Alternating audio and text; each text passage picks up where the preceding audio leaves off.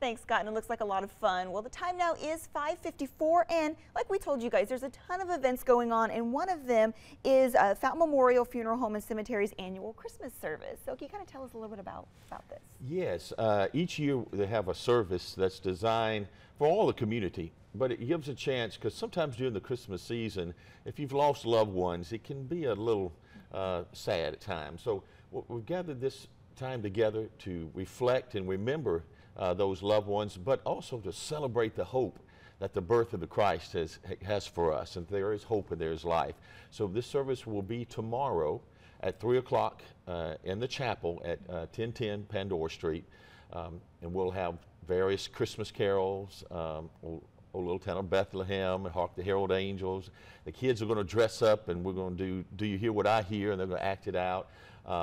I'll share a little brief devotion, and there'll be a couple of solos, and in with We Wish You a Merry Christmas, and then there'll be a little reception afterwards in the lounge for people to come. But it's open to the community. It's tomorrow at 3 o'clock at Fountain Memorial. Now, do they need tickets to go, or do they need to reserve a seat? Nope, it's plenty of seats, so come, and everybody is invited to come, and I think it'll be a good time to reflect and remember. And if they have any questions about the event, is there a number they can call or a website? Yes, they can call 981-7098 there at Fountain Memorial. Okay, perfect. And you guys also have another event that's coming up in 2 weeks. Right, in 2 weeks, on December the 16th, it's the 3rd annual Wreaths Across America.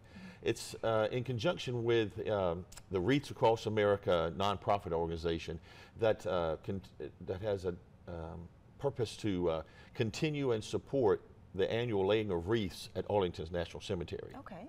But they've, over the last few years, asked different funeral homes and cemeteries to join with them and to expand that. So Fountain Memorial will be laying wreaths there on the veterans' gravestones.